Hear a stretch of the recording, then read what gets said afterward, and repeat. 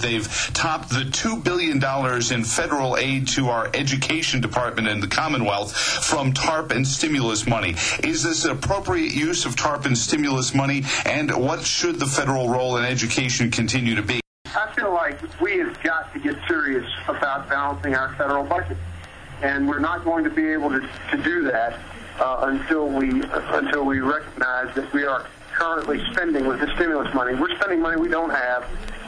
And we're borrowing money that we can't pay back. One of my objections to our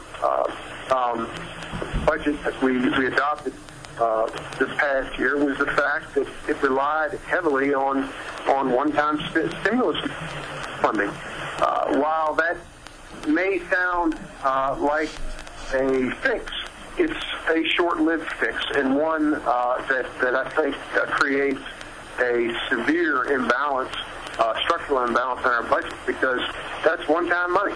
And one of the principles that I will carry to Washington will be that we have got to only spend money that we have, and we have got to balance our budget. We can't do that by spending one-time money on ongoing expenditures.